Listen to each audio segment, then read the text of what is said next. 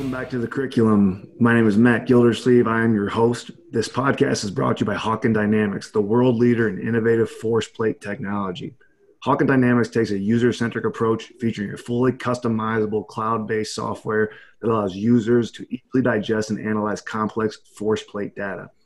Their technology is constantly evolving, much like an app update for your iPhone. They communicate with users on a daily basis to make their systems better. In addition to all of that, they also offer the most competitive price for a bilateral force plate on the market. And they're the only force plate company offering a completely wireless system. Not to mention their CEO, Bennett Watson, is a genuinely great, authentic human being, and they're just great to work with.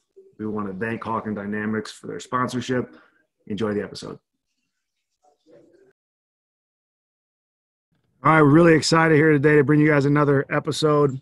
We have on the Coaches versus COVID-19 mini-series here. Just before we get started, I want to remind everybody the main purpose of this, and that is to continue fundraising money. If you can go to www.coachesversuscovid19.com. That's with the numbers 19, coachesversuscovid19.com. And that's where you can find the GoFundMe page that is directly donated to the CDP. We're continuing to try to work up to that $200,000 mark. Whether that be a donation, whether that be an episode sponsorship, whatever you guys can afford to do right now, we would greatly appreciate it as we continue to battle this COVID-19 as a country and as a world. So with that being said, I will introduce our co-host, Drake Berberet of Strength of Speed, and I'll let him take it from here. What's up, guys? We have two companies that have sponsored the episode today. The first one is Exergo Technologies. Exergo, they're the makers of the G-Flight, the G-Sprint, and G-Strength. They're accurate, affordable exercise technology. Stop guessing, start assessing. And they can be found at exergo.us. I started out using the Exergo G-Flight. That was kind of my first intro into sport tech many years ago, but very accurate tool, especially when compared to state-of-the-art tech like force plates. Our other company sponsor for today is Bridge. They have sponsored the last two. They will also sponsor the remaining podcasts from here on out. They have donated $1,000 to the Coaches vs. COVID-19 fundraiser. Bridge Athletic builds high-performance training tools for coaches, trainers, physical therapists, and athletes at the highest levels of their field. Bridge Athletics market-leading platform allows industry practitioners to leverage the power of the cloud and big data to revolutionize the way performance programs are created, delivered, and tracked. They work with over 250 elite organizations, including teams across every professional sports league, Power 5 NCAA conference, as well as a number of national governing bodies, youth organizations, a lot of private organizations they work with. Their values align with us here at Coaches vs. COVID-19. They provided financial support to our cause and stepped up to support the community by creating a remote product free of charge through the end of the year for school-based coaches. Learn more about this at bridgeathletic.com. Thank you to you guys for your continued support to the Coaches vs. COVID-19 fundraiser. All right, now to intro our speaker for today. Really excited to have her on here. It is Dr. Tiff Jones, and she is a certified mental performance consultant for X Factor Performance Consulting. And I'll kind of pass it off here to Tiff, and she'll tell you a little bit about her background. Hi, everyone. Thanks, guys, for having me on. I'm really excited for this. So I've been a certified mental performance consultant for about 17 years. I work with pro athletes and pro teams all the way down to the youth level. And if anyone's wondering what mental performance consulting is, it's basically tackling two prongs.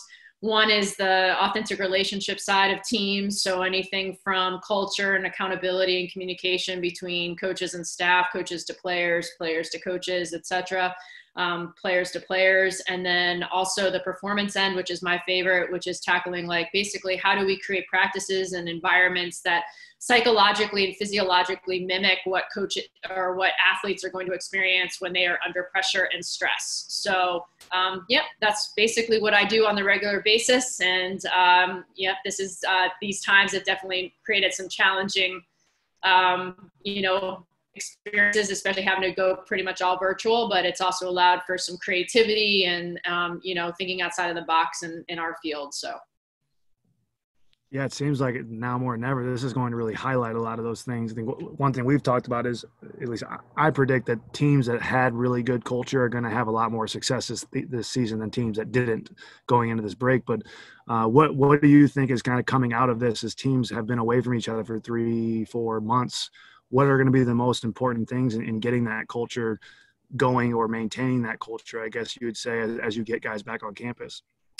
Yeah, so I think one of the big things is that we have a misnomer that if you're on campus, you're going to build these really strong, authentic relationships. But because of the phones and everything else, like I always say, I'm not trying to create team fun. Like I don't need team fun. We need things that are going to be like what I call team revealers, where you're really exposing different morals, values, ethics of each other, understanding and valuing one another as humans. And so it's really interesting because like, I think virtually it's actually forcing teams to have more authentic relationships and be more creative. And everyone's like, Tiff, this isn't fun. It feels forced. I'm like, yeah, it's forced. Yeah, it's forced because you're not doing it if it wasn't forced. And honestly, you weren't doing it when you were on campuses or with each other anyway. And even with the pro teams, a lot of times you're just leaving and going home to your families. And so that stuff's not happening. And then I'm always like, if you want team fun, then you can do things on your own virtually that have nothing to do with it. But, you know, building culture should be purposeful. It's effort, takes a lot of effort. It's not fun. It's uncomfortable. And so I find that the teams that are really pouring into that and trying to be creative and embracing that, and really, if you want to win, then that's what you need to be doing right now. What advice do you have for, I know, for us, because of all the NCAA restrictions we have right now, there's a lot of things we as coaches can't do. So we've really had to take, our leaders, we have 16 off-season captains, and we've really tried to work through them. And once a week I meet with them and I just ask them, what are your biggest challenges right now? And pretty much unanimously, a lot of them just, they're starting to realize what we all know, which is getting through to the resistant guys, the guys that are resistant to the culture, the guys that don't really want to build the relationships. What advice, if you were sitting with those 16 guys in front of you right now, what would your advice be during a time like this on how to build that and how to work through that resistance? Well, I think you got to find the why behind it. Like, why do they not want to do it? Yeah, we don't like the behavior, but unless you get to the why of why are they resistant? Because honestly, like I'd go back to like, what do you guys want to do? And they'll say, well, I want to win, or I want to be an All-American or whatever. I'm like, well, then this is a piece of it, and trying to sell them on that. And then there's always like different players that maybe shouldn't be there. If you have to fight so hard all the time, like I'm okay spending time on the younger guys, but if you're an older guy and you're not buying in, I'm going back to the coaches and saying, coach, they're not buying in. I don't care how good they are. And then you might have to make different decisions. But the younger guys, it's just educating and teaching and trying to like get them to understand the importance of it. And I would call BS on someone if they don't want to do it. Cause I'm like, well, then you don't want to win, or you don't really care about like how the team is going to perform. But I think sometimes coaches put too much on the athlete in the sense of like, you got to get this guy to buy in. And they're constantly showing you by their behavior that they don't want to buy in. And so why are we that's exhausting to the players after a while. And so then I always look back at the coach and say, hey, your players have done what they need to do. It's up to you now to make a different decision. So what is that cutoff point then? Because I know we talk about it all the time. At what point is it time to cut bait? When you're just spending so much energy and it's exhausting. Again, I'm all good with first years or freshmen or younger guys, rookies, to try to pull them in. But by the time you're like a junior, come on now, like you're a junior, senior, and it's the guy that you're always like, or a woman you're always trying to pull in. Like it's exhausting. Like I'd rather you go and try to get the other people that like are at least showing behavioral changes. And that's the thing. If they're not making any behavioral changes at all, well, they're constantly like showing, like just throwing up the stop sign at you all the time. And I'm like, what? Enough is enough. That's on us then. That's the definition of insanity, doing the same thing over and over again and expecting a different result. And so I'm okay if someone makes small incremental changes. As long as they're making changes, I'll have some patience. But I find that we hold on to people way too much when they're constantly showing you behaviorally that they're not buying in and they don't want to be there. What do you find disrupts good culture the most out of all? Like, you've consulted for so many. Is there a trend or a common theme? Like, man, this is really what I would say disrupts culture more than anything else. Oof. Yeah, I mean, I think when you have people with their own agendas, I think when you have people that are not high character people, like honestly, when they're not, or honestly, they don't have the life skills. I think a lot of times we're not developing the basic life skills of like self-assessment, being able to look in the mirror and take accountability. So lack of accountability, people, the communication will kill you. So not going directly to someone and having that communication or having that trust with the coaching staff. I think the trust piece is huge, like the coaches being vulnerable with the athletes and the athletes being able to be vulnerable. And I think sometimes we hear the word vulnerability, but the biggest piece of mental toughness and mental skills is to be vulnerable first, because if you can't look within, if you can't have the hard conversations with your teammates or with your coaches because you're worried about playing time being affected or whatever, then so I would say communication, accountability, selfishness will completely destroy a culture. It's crazy to hear you talk about assessing, and assessment is something we've been talking about lately. I've had this really good opportunity to sit in on this leadership council or development. It's called the Exchange, and it's a mixture of military leaders and football and sports leaders.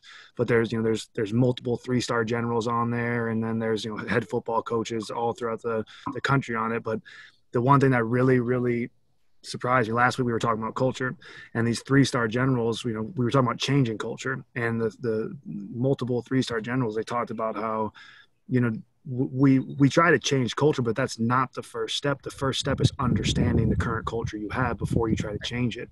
And if you just go in and try to say, this is what we're going to do, this is what we're going to change, like very, very often is you can't change it until you understand it, until, like you said, you assess it. Anything you have or tools you specifically use for, if we consulted you and said, hey, come look at our culture, what do you do to assess it, and what are you assessing?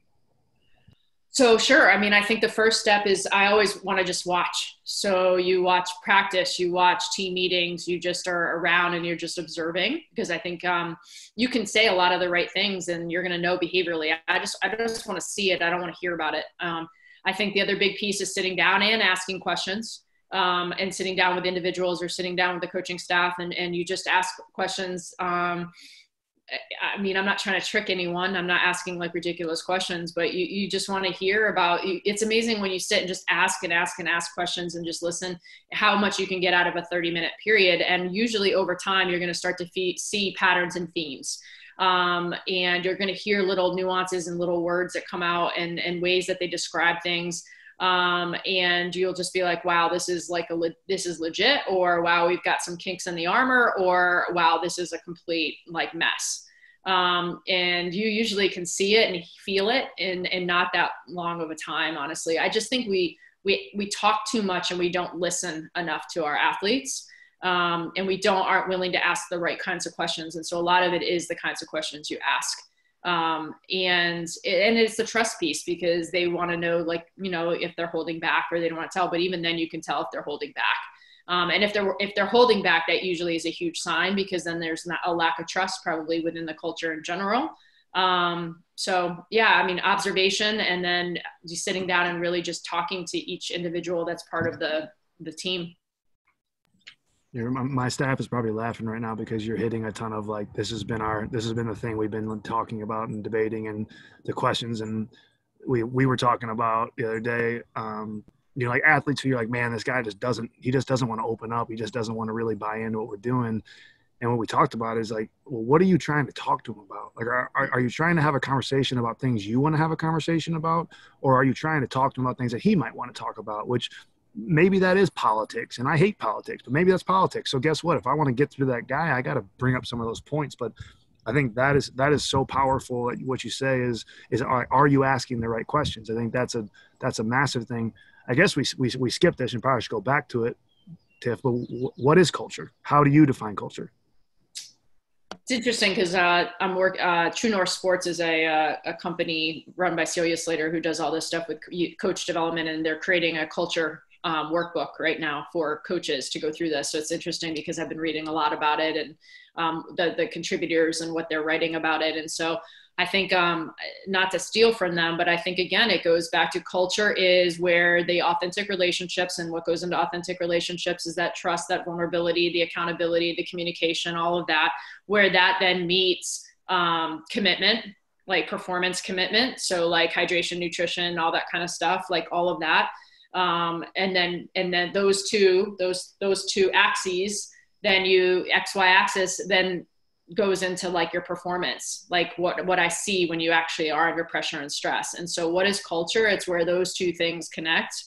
the performance piece, or not the performance piece, but like, yeah, all the things that make up a great like athlete, a great team in terms of when you are on the ice or on the field or on the course, and then those authentic relationships. And so that is, those two huge components create culture basically. And you feel it. It's almost like this, you just know it. It's almost like you know it when you see it, when you feel it. And you can't replicate. There's a debate of like, who sets the culture? Who sets the culture is the coaches. Like, don't pretend. I tell athletes all the time, who sets the organizational values? And the athletes are always like, we do. I'm like, no, you freaking do not. The coaches better be. And that's what's crazy is everyone thinks like once you have a great culture, it's always going to be there. That's baloney. Like if a coach leaves, even if you have an alum take over that program is still different and it's going to have a different culture. The coaches and the coaching staff set the culture. All right. And then it's your job to go get the players that are going to fit within that culture. And that's where sometimes coaches make mistakes because you go out and get the hot shot, the big stud who doesn't have any of the attributes that your culture is demanding. And that's just a recipe for complete disaster. And I think coaches fall into that all the time. It's like keeping a guy too long or recruiting a guy or missing. That's why missing on a recruit can be so brutal, depending on how much of an impact they have on the team. So yeah, coaches, you set the culture. I think it's tough, and whether people want to talk about it or not, it's a real thing, and how you maneuver and navigate through it. But there's a thing where you don't have a lot of longevity in this industry, especially in college football where we are.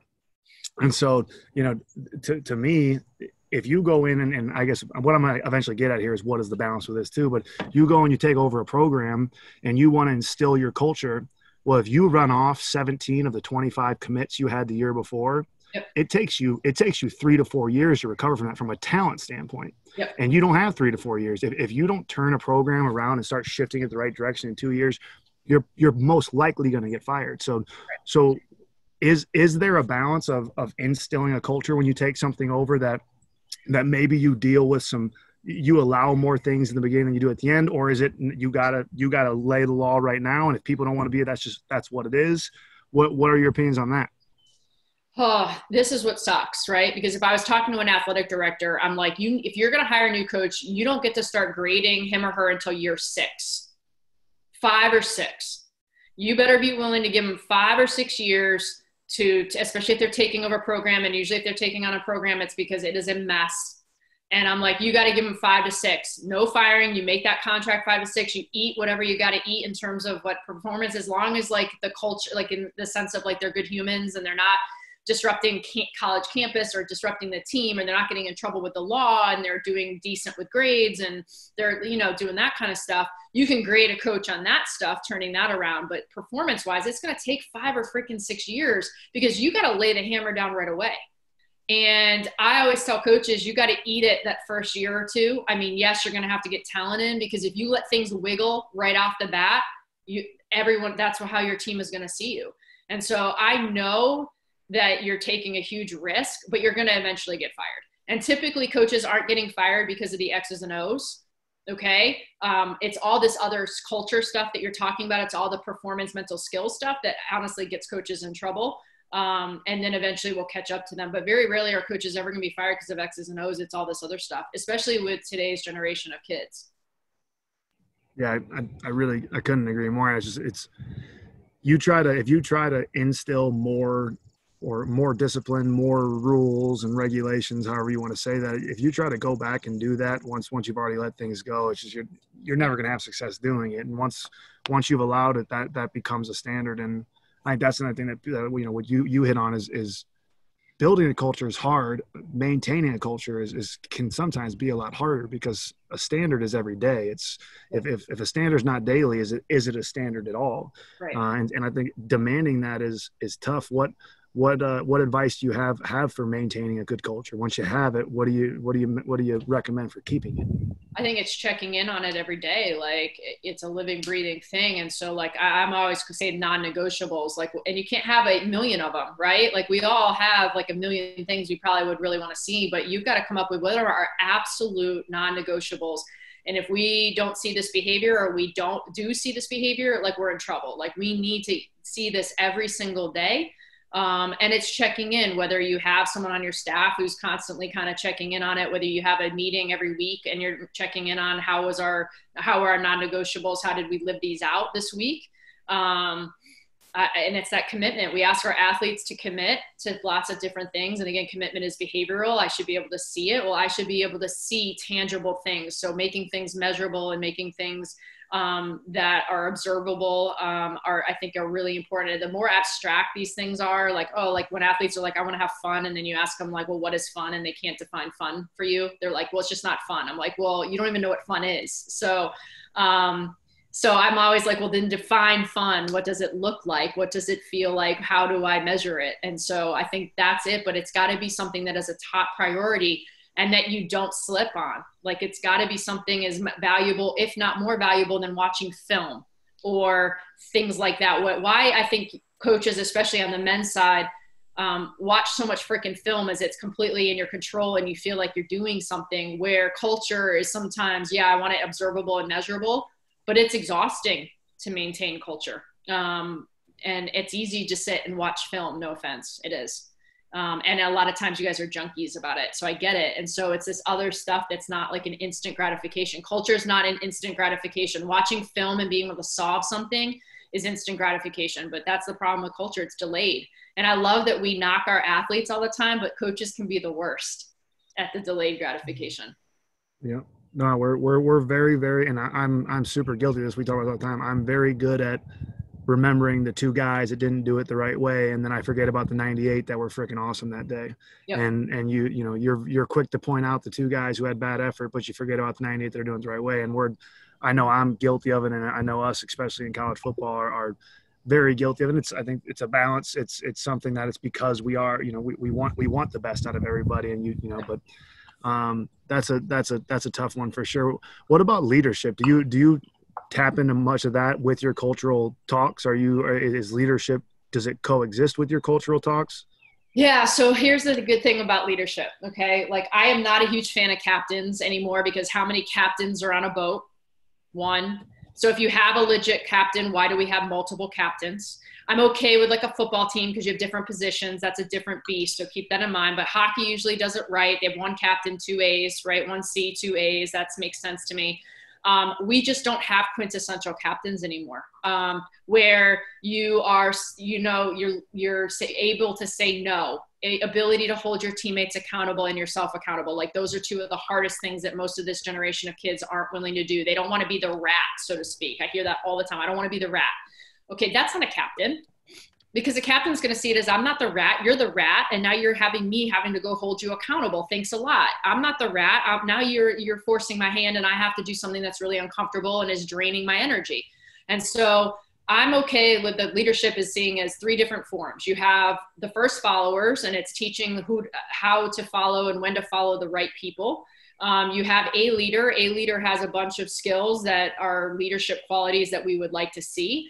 And then you have the captain, right? The quintessential captain. And I just don't find that. And that's okay. I think having leader groups or having leadership councils, also coaches, you need to train and teach. I think you need to teach, right? Like we just throw them into these roles and we're like, have at it. And I'm like, are you doing any education with them? Are you like challenging them in any way? How often are you spending, culture? Your leaders, that's who you should be spending a ton of time with, right? And so I just find that like really interesting, is that we don't invest and we don't spend time, and a lot of these kids don't have the skill set to do it. And so there's really 8 qualities that make up the quintessential leader for me. And if you're missing one, then you might be a leader, but you're not the leader. Is there a difference between teaching and developing it? Well, developing to teach, I can teach anyone something. But to develop someone, they have to be willing to put the work in. So you can teach anyone, but to develop someone, it takes the work on the other end for it to happen. And to become a better leader, man, do you have to put the work in as a human to want to do that. Go ahead, Drake. I was just going to see if you could hit on those 8 qualities that you just mentioned. Oh, you're going to make me come off the top. Okay. Alignment with organizational values is definitely one. So that's when they're in front of the team. They're not going, hey, guys, coaches are making me do this, so sorry. You're owning it. Like, this is what we're doing as a team. And then when they come into you, they can't be like, coaches, man, these dudes are jacked up. I don't mean to, this isn't me, coach. This is the guys. No, you're going in and saying, we as a team own this. So that's a biggie that a lot of young men, women are not equipped to handle that. Hard work is one, like, trustworthy that you're doing, accountability that you're doing what you're saying you're doing, and then you're willing to hold others accountable. Ability to say no, that doesn't require you to be nice, but you're willing to say no. I'm gonna miss some, I know it. What are some of the others? Some of them are like, okay, like a lot of our athletes have this, but I can tell you the organizational values is a big one that a lot of kids aren't able to do, or even young men and women. I find the ones comfort saying no, and then being able to hold each other accountable, holding the mirror up to your face and to others. The hardworking, we find a lot. I love when people are like, what makes you different? Well, I'm hardworking. No, that hardworking is not anymore. That's just like, I'm sorry, that's just baseline foundation. Mm-hmm. Like, if you're not working hard, I don't even know what you're doing. And then the commitment, the behavior to the things in and out of sport is one. And I can always come up with the other couple, but those are the biggies. That's okay, Tiff. I don't know how to spell hors d'oeuvre, so. That's the word you decided to throw out?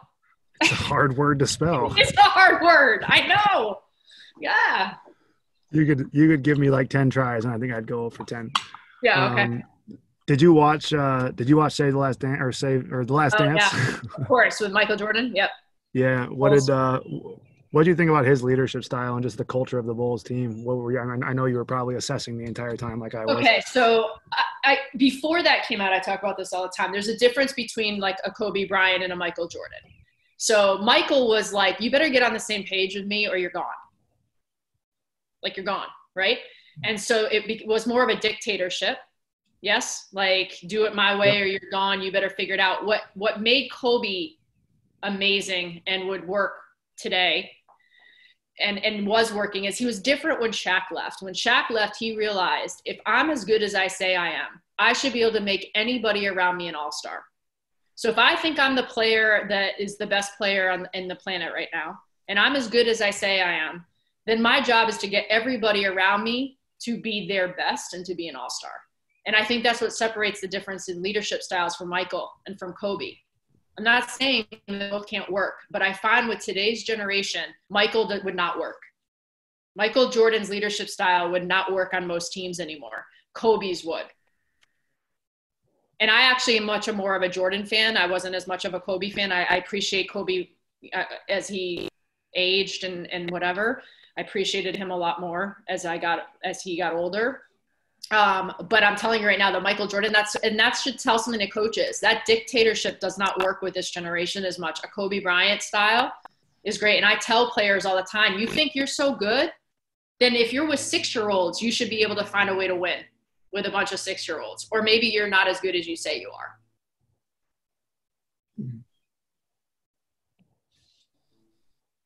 So yeah, that's awesome.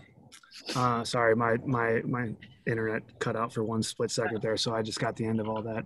Okay. No, that's great. So we've kind of surpassed the halfway point. I want to make sure I talk about mental preparation too, and I'm sure that we will go deep down that as well. So let's just start it off with, since I'm sitting next to a golf course right now. Yeah. Let's visualize, okay? So you're hanging out with me on the golf course. Probably have some beers with us. Okay. I might be smoking a cigar. It just depends on what day of the week it is. Okay, excellent. And my 5-iron, which is I love my 5-iron. I can hit my 5-iron 250. It's usually my good club. Let's say that I've all of a sudden gone and I've just hit it in the weeds 5 straight times. Yep. And you're seeing me build. It's building. Yep. You have an opportunity to say something to me. What are you going to say? You need to practice more. You think you're better than you really are? Like, I mean, why are you setting such high standards for yourself? It's the common thing. If I went and asked you how long you practiced for golf, or I ask you like, how do you practice? I think it's one of the things that drives me most nuts about my pro golfers and like golfers in general, or any of my coaches. You guys are like, I don't understand why our team is not performing the way that we did in practice. I'm like, because practice doesn't look like anything that they are now experiencing. So when you go and you're on the range and you hit your 5-iron and you're like, oh man, and you hit 100 and you're like, look at how freaking good I am. And I'm like, I can look good on the range because you get into a rhythm and routine. And my thing is that when do you ever get to hit your 5-iron back to back, or your driver back to back? Yeah, well, and so I look at you and I would laugh and say, talk to me about your practice, you know? And so, and you guys get so upset. And then I'm like, why are you getting so upset? Because you can't do this in practice, let alone now. So that's one basic thing, is because you guys get upset when you shouldn't. And then it's like, then it's coming up with the hows. Like if you're building and building and building, what I call is getting in your red zone, when you're getting anxious, nervous, pissed off, frustrated, and you start to then tense. You not being able to hit your 5-iron has nothing to do with your 5-iron. Now you're trying to hit your 5-iron with your hands like this, and you can't bring the club back the way you would. Your plane is going to be different as you're coming through. Yes. And so I'm like, it's not your 5-iron. It's this, it's your brain. That's the problem. Don't blame the club. That's why strength coaches don't golf, Tiff. Yeah. Oh, and you try to kill it, and then you're trying to hit it harder. It's the story of my life. You're exposing me on this podcast right now. Almost anyone on here would probably be exposed. You're just being vulnerable. Look at you demonstrating vulnerability, Matt. Yeah, there you go. Lead from the front, right? Yeah. Exactly. Tell us about the. That's a good decision. Tell us about the three color system, right? There's 3 of them. There's green, yellow, red. Is that right?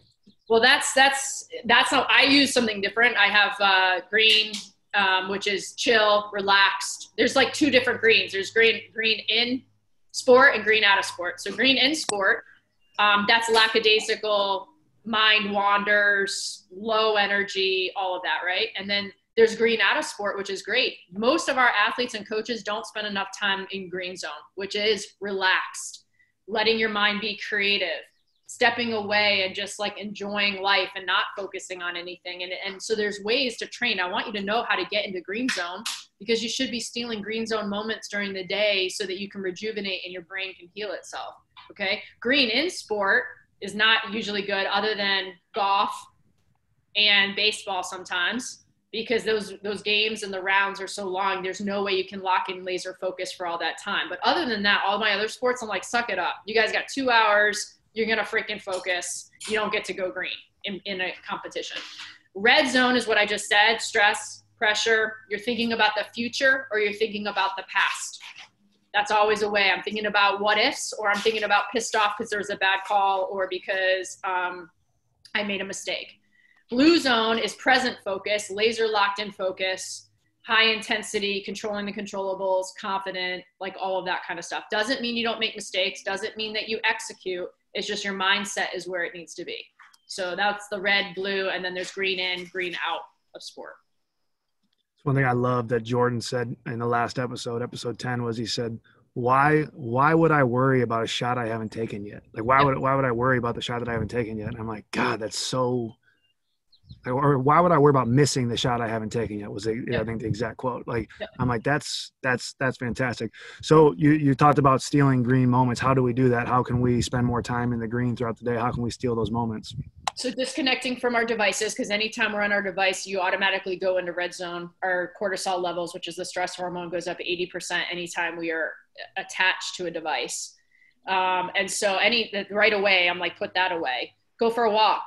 Let your mind wander, breathe, like breathing techniques and learning that. I think a lot of people are like, oh, meditation. Well, meditation can be in all forms. I meditate when I'm walking. Like, I just let my mind wander and I let it go, but that means no devices, and breathing and just taking it in. What are you looking at? Are you just looking at nature or whatever? It could be 10 minutes. I'm not saying it has to be hours. Like, a lot of coaches and everyone are like, I don't have time. I'm like, well, if something's important enough to you, you'll find the time to do it. So it's amazing what happens when you just give yourself 10 minutes to let your mind wander and go, and how like fulfilled you can feel or rejuvenated you can feel. Taking a nap or going to sleep is not. I love my athletes are like, oh, green zone. I go to sleep, and I'm like, that is not stealing green zone moments, because you wake up and then everything is still there, and you were just trying to like sleep. Drinking is not a way to steal green zone moments. Sorry, maybe smoking a cigar. I don't know the research behind that one. But it's just letting your mind go and wandering. And again, I'm a big, as long as you're not on a device, like you could go get coffee with a friend, it can be a variety of different ways to go about doing that. But I don't care if you steal 5 minutes. I think a lot of our athletes, when they're in college, they steal green zone moments during class. But, hey, it's going to be optimal for performance. I mean, just not in the classroom. So. Tiff, I want to jump in here and ask you a question about, you're talking about just going for a walk and letting your mind wander. Well, what if in that 10 minutes you're only finding yourself wandering into red zone thoughts? How do you control those? Should you control those thoughts? How do you bring yourself back? Where do you stand there? Awesome. So often when we let our mind wander, it goes to the places that we really need to deal with. So if our mind is wandering to red zone moments, then that's something we're dealing with. Your brain is amazing. It's trying to keep you, it's a psychological immune system. It's trying to keep you in balance, homeostasis. And so if we're going to the negatives, it's because we need to be dealing with that stuff. So one of the big things is journaling after that and just getting it out. So if you went to red zone, like what was the common themes of that? And like, what are things that you can control and tackle? Is it you need to have a hard conversation with someone? Is it something where you have a significant other and you guys are not doing well and you need to figure that out? Is it you keep going with how much stuff you have on your plate? Well, is there a way to organize that better? Like whatever it is, but I'm a big, like, if it does go, let it go negative, let it go to those red zone places. Just what are you going to do afterwards? And also understanding that if you're going to those places, okay, that's your brain trying to help. So. That's fascinating. Drake, did you have something? Yeah. Tiff, you mentioned the cortisol study and with the cell phones, how it spikes 80%. I'm familiar with that study, but do you think that the new age, like the new athlete that comes through and they're starting out so much younger, they're like, you see babies on devices now. Do you think the athlete that's being brought up on a device throughout development will still have that cortisol spike as they get older? Or do you think it'll almost adapt to it or just – it's interesting. Like they're going to definitely still have, it's almost like they get the spike when they don't have it initially, because it's like part of them and they go through a draw when they don't have it. But our athletes are living in a fight or flight state all the time. It's the social perfectionism, it's the FOMO, it's all of that kind of stuff. So whether they're on it or not on it, I guarantee you we're going to see still red zone response. Now, do they have more cortisol spikes when they don't have it versus on it? But it's not healthy. This is not good. And just because you're always on it doesn't mean from the beginning doesn't mean that that's not going to stop, because they are social perfectionism. They are like constantly trying to be on the social media is awful. I mean, suicidal thoughts go up 60%. When you're on social media more than 2 hours a day. And I'm finding our student athletes in college and my pros are on social media anywhere between 7 to 9 hours a day. Mm-hmm. So say you have an athlete that has trouble getting in that green zone outside of sport, they're really not, they're struggling with finding an outlet. Whose job, say you don't have a mental performance coach in an organization, does that fall on the strength coach, you think, or more so a sport coach, or what's your opinion on that? You strength and conditioning and performance coaches and athletic trainers just become psychologists, whether you like to or not. So yes, a lot of times it does fall on you all and also on athletic trainers. It's amazing how freely student athletes or athletes will talk in front of athletic trainers. And they're always like, Tiff, how did you find this out? Like, you must have like a mole somewhere. And I'm like, the mole is you guys just talk freely in front of your athletic trainers all the time and the strength coaches. Like they're not there. Like they're not listening to you. Well, someone on my team must have said something. No, you did, right in front of adults who are then going to go talk to somebody about it. So, I mean, a big thing with this is also the identity piece of this is like, where's your identity lie and working through that? Because if your identity is just as an athlete, you have a bad practice or a bad performance, then you're a bad human. And so that's something to try to parcel out, is what else are you good at? And what you're good at might allow you to be a great athlete, but it's who you are, not what you do. And it's helping. That's one of the first questions I deal with any athlete is, and that's the thing you talk about relationships and talking, is asking them about anything but sport. Like, I'm always like, if you stop playing your sport now, I'll still care about you. But they need to really, really know that, because so many of them, especially the really, really good ones, they think people just want to be around them because of how good they are or where they're going to go. Yeah, that's going back to the walking thing. This is one thing I'm thinking about now, is because we, like, very hard to find self-developmental time. It's a balance of it all. But like for me, typically when I'm driving in the car, I'm listening to a book. Yep. Or like taking like Spanish lessons while I drive, or I'm walking and I'm listening to a podcast. Like, is that not, would you say no, or? It depends what it's on. If it's work related, then no. Like LeBron James will read fiction books before a game, where he can just let his mind wander and go into the books, right? It helps him stay in the green zone until he has to go blue zone, right? So he'll read Hunger Games or Twilight or something like that, because it's just like you can just kind of fall into it, and it's not taking any effort. If you're having to put effort into paying attention and listening, then no, it's not a green zone.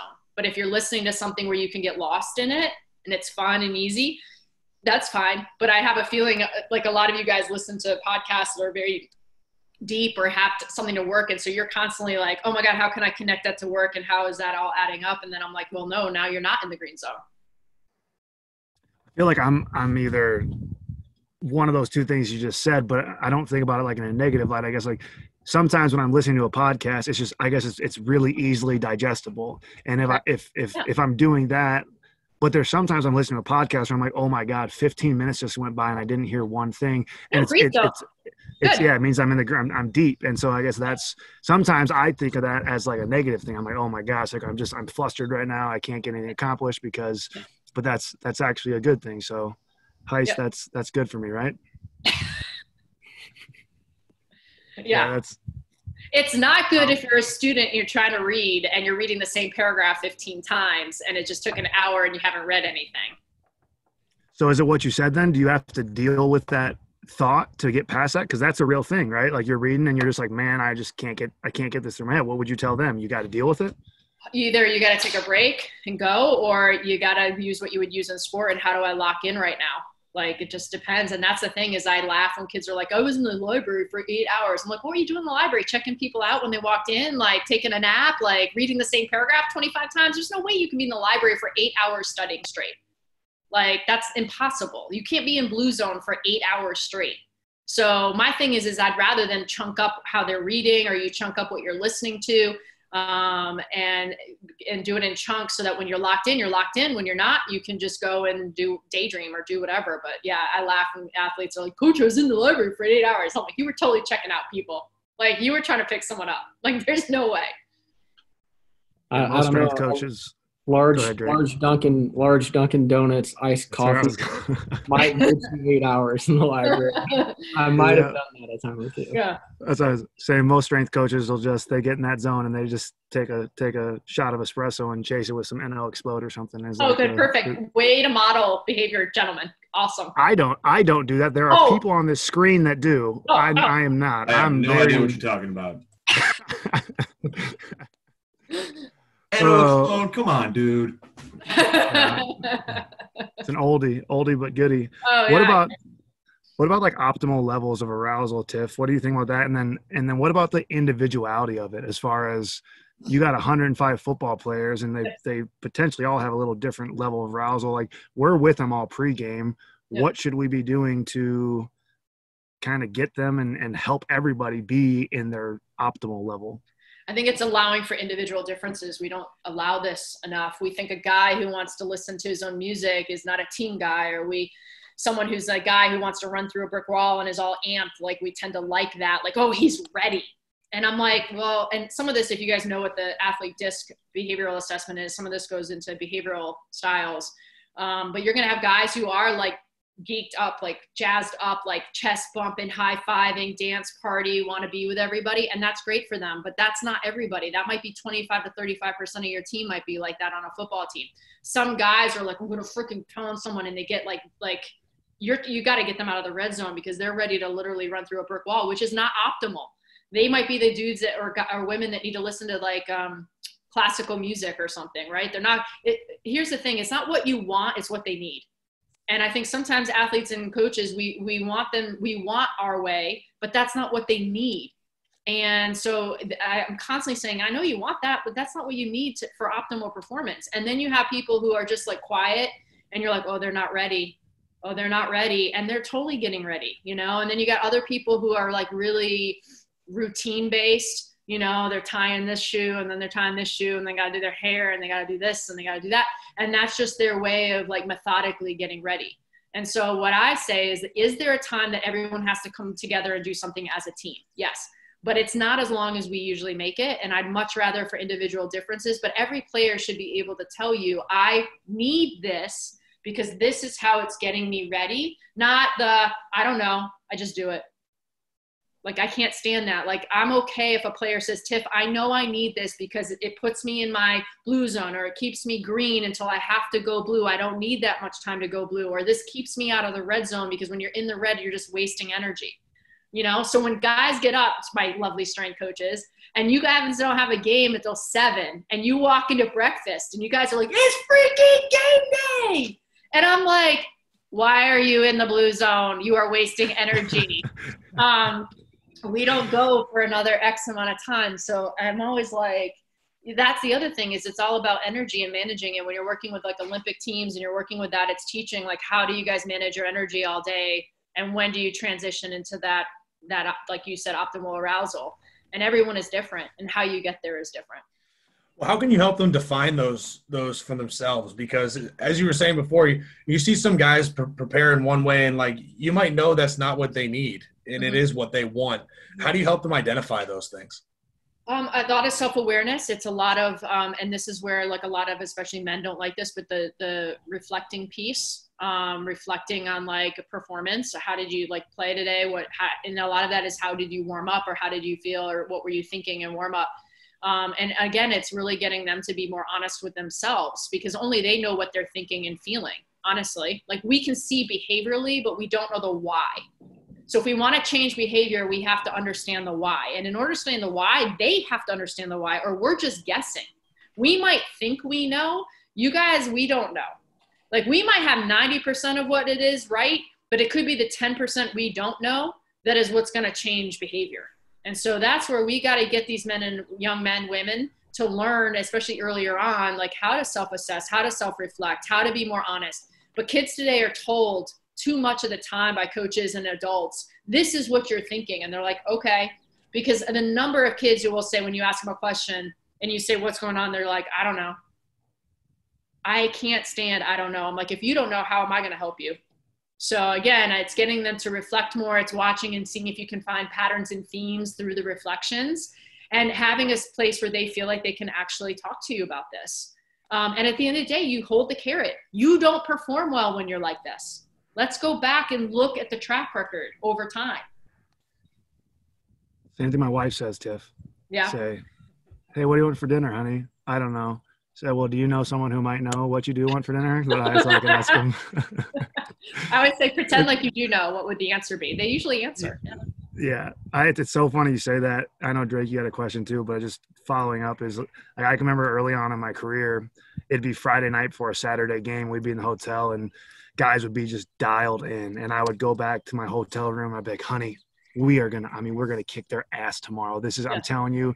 And then we'd go out and get blown out. And I'm like, I just don't understand. We were locked in. And then later down the road, it'd be Friday night. And I'm like, we're screwed. We got no chance. These guys are bouncing off the walls. They're not locked in. Yeah. Killed tomorrow. And then we go out and like beat a team we had no business beating. Yeah. And like that's where I really first started thinking about all of this stuff, you know? Yeah. Yep. And that's the thing. Like, I just need you to be locked in, laser focused, high intensity when I need you to be there. I don't need you wasting energy, but I also don't want you in the red zone worrying, and because that's exhausting. That like will totally fry you out. And so if guys are goofy and silly and doing all that, like if that's what they need, awesome. If they're like too relaxed, I don't need them. They can be too relaxed. And if they can get themselves in the blue zone literally 10 seconds before it's go mode, I'm fine. But like every athlete has to know how long it takes them to get into that space. Some guys can just flip the switch and they're good. Like that's why LeBron and stuff reads, because he knows as soon as he walks in the arena, heart rate goes up, he's ready to go. He doesn't need time. He needs to chill, especially with how many games they play in a season, right?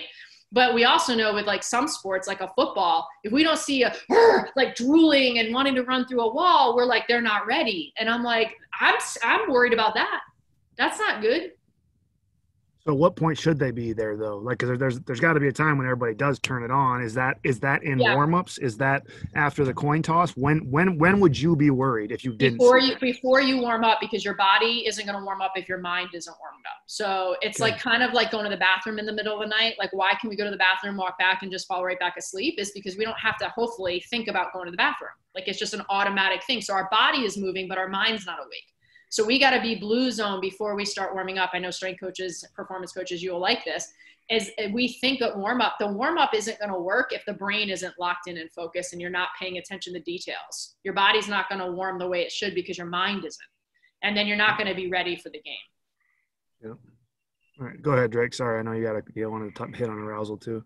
I'm going to regress a little bit, but just thinking you were talking about the disc arousal and kind of profiling athletes into different groups. I just think like how much more would we get out of training if we kind of profiled each athletes and trained them in those groups? So then maybe if you had like one high group where you have the music turned all the way up, you're high-fiving guys, high energy, and then you had another group where it was like real low key. Yep. How much more would we get accomplished in the weight room, you think, if we broke it up that way as opposed to just put everybody in one? That's a great question. I think there's different ways to do it. Like I think it's mixing it up, because again, for me, it's not always having it be comfortable and easy. And also they have to learn how to get the best out of each other. And so like a high D who's result oriented has to learn how to deal with an S who's all about feelings and being loved on and like being the team guy, right? So would it be way easy to put all the D's together until the D's want to kill each other? Because remember, the D's like want to be in control, and like who are they following? They all just start to go off in their own little world. So there are ways. I've done things where all the D's you're performing together, all the I's, all the S's, all the C's or whatever, and like go. And there's pluses and minuses to that. And then you can mix them all up, and then they have to figure out how to deal. Or, you know what, I's, I know you need the really pump up music. You're getting no music. You got to bring your own energy. So you can do lots of cool things in the weight room that environmentally challenge them, because that's what mental skills and mental toughness is. Mental toughness is that no matter what is going on around you, you have the ability to fight your way into the mentality you should be in, no matter what. So if I'm playing classical music, you're going to find a way to bring it. No music, Slipknot, like whatever. Like I did that like with a tennis team, is we played Slipknot all during practice because they hate it, right? I mean, football might like it stereotypically, but women do not, female do not want to listen to Slipknot. And we did it because they were about to play a team that trash talks and creates an environment that's not optimal. And they had to learn. And then they reflected afterwards. And what were they thinking? What were they feeling? And it was awesome. And it was a great way then to train, like how. So what is going to be your way to fight out? So when you start to go like this because Slipknot is playing and you're getting pissed because it's just raging in your head and you're not used to that as a tennis player, well, what are you going to do about it? Now, how are you going to fight? Are you willing to fight? And do you have the hows to fight?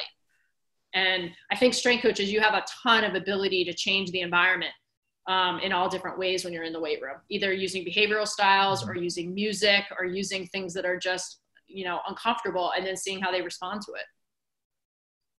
I love that, because we often think about changing physical parameters of the workout to make it a tough situation instead of changing environment. I really like that. Mess with the senses. It's crazy when you mess with the senses. Temperature, sound, any of that kind of stuff. You guys could do a bunch of really cool stuff in there. That's cool. One more question. It might be outside of the scope of this a little bit, but any supplements that you recommend for high versus low I know like you maybe say give caffeine to the high guy or vice versa. Is there none of that? I'm not messing with anything. The only research that's out there, if you want to like get a little boost, is drink a cup of coffee and take a 30-minute nap. And that's across the board for everyone. Like, you shouldn't need anything. Use your damn brain. Train your brain. Like, that's what we don't spend enough time doing. Train the freaking brain. Like, put yourself in different places and train it. Like, that's the thing. Everyone wants a shortcut to the one thing that holds us all back, which is the mental side of the game, right? And the mentality. And we all want shortcuts to it. And there's ways to train the brain. Yeah, that's the big bucket for sure. I was just trying to nitpick there. Yeah. But thank you for that. No worries. That's absolutely incredible, Tiff. I think we were just like I said, we've been talking about all of this a lot lately, but we were just talking about this morning, just little things like, you know, days that I go in the train that it seems like it's starting off and it's challenging. And I think to myself, man, let me get a different song on to really get me through this. Instead, I'll walk over to the radio and I'll just turn it off. And it's like, it's go time. It's you, and find a way to get it done. And you got it. That's a really good point of just other ways that we can make things more challenging is change the senses. I love that. So, well, before we let you go, Coach Heiss, Coach McNally, did you guys have anything you guys wanted to ask? I just did want to mention that your staff does really appreciate those days when you turn the music off and everyone else is actually in just fine of an arousal state. And it's really good time for the rest of us. But no, I actually got my questions out during. So Coach McNally, awesome. Go ahead and chime in. Sure, yeah.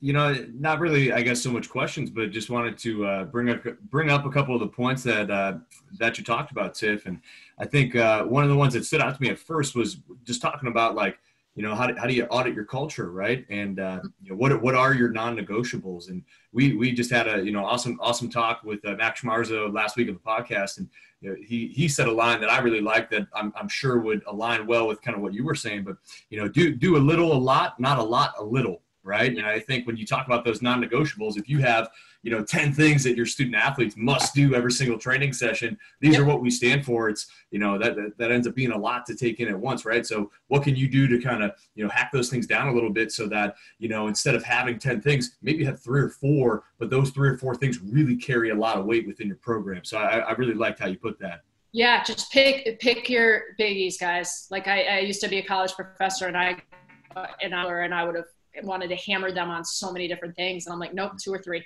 What are my 2 to 3 non-negotiables?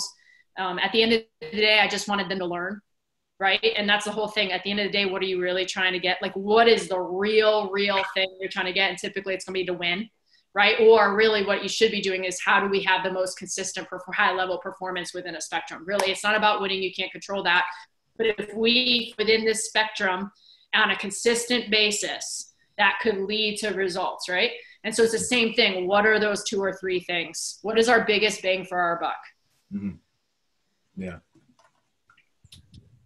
Well, guys, Dr. Tiff Jones, this was absolutely unbelievable. Thank you so much for coming on and joining us. I know that for those of you who know me well, you know how much I preach and love talking about the mind and mentality. And so this was absolutely awesome for me. I'm going to re-listen to this and just so many things to apply here. So I just want to say really, really thank you. I think this is it's way too far outside the realm of what we normally talk about. And then I really appreciate you bringing light to it and the career you've chose to really utilize your talents and do that. I think you're awesome. You're a rock star. Thank you so much.